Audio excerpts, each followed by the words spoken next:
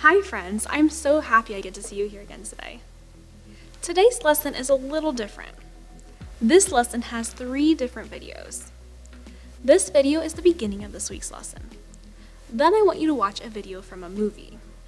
Then there's another video of me to finish out the lesson. It is easiest if you go to YouTube and select November 1st service playlist. Then you can select the first K-5 video to start, and then it will automatically play the rest of the lesson for you. Alright, let's get started. We have been learning about the fruit of the Spirit in the past couple months. We've explored how the fruit of the Spirit helps us to show love, have joy, feel peace, show patience, and to show kindness. Today we are going to add goodness to our fruit of the Spirit. To represent goodness, we are going to use apples.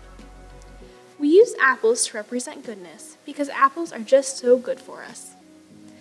An apple a day keeps the doctor away, right? Just like the apple is good for us, goodness means to be morally good for God. We can grow in our goodness by staying close to God and remembering His goodness. When you see this banana, would you like to eat it for a snack? No? Why not?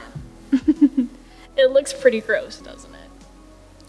Jesus said that you could know a tree by the kind of fruit it gives. Good fruit comes from good trees, and bad fruit comes from the bad trees. Jesus was telling us that if we do good things, it is because we have His good Holy Spirit inside us to help us. It's not always easy to be good. Sometimes we get tempted. Let's watch a scene from Willy Wonka and the Chocolate Factory. This scene focuses on a boy named Charlie. Charlie and his family are very poor. Charlie has just won a ticket that earns him a spot on a tour of the mysterious Wonka Chocolate Factory.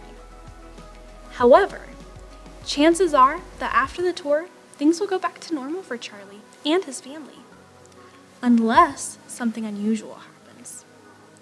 Let's see what this unusual thing could be.